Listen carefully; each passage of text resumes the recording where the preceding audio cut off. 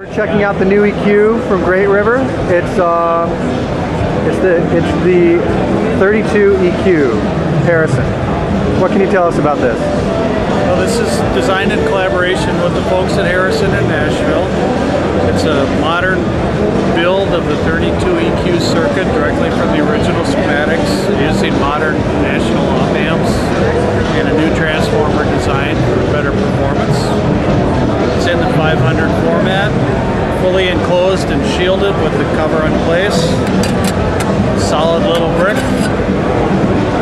Performs exactly as the original EQ did in the consoles that have been made famous in the Thriller album and various other things.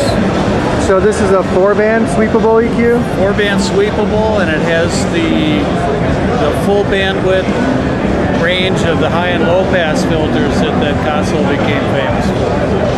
Great, and this fits in your lunchbox. It's a 500 series module. Yep. So. And it's fully conforms with the API Alliance specs and everything else. Great. And 775.